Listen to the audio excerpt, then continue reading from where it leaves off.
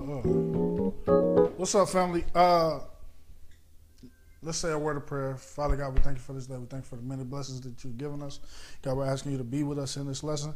Help us learn what we need to learn so that we can move on to new and better things. All right. So right here we have, did I say amen? Amen. In Jesus' name, amen.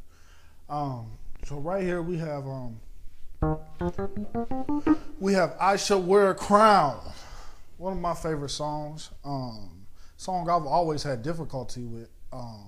Because there's so much in this song that you can play. Thomas Whitfield is an amazing composer, arranger, producer. Everything that he did, it had a purpose. Listen, this is a fun song. So I'm gonna play a little bit of it.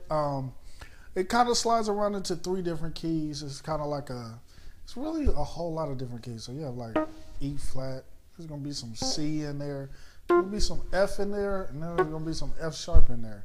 So it's really, if you think of it that way, it'll help you out with the song. All right, so I'm gonna be talking us through it, and I'm gonna get us through it section by section. Are y'all ready? All right, let's go.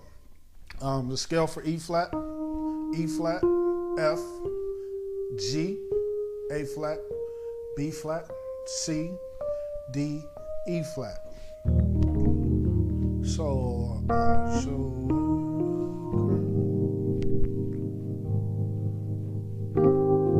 some people go to the 5. I like to stay on the 4.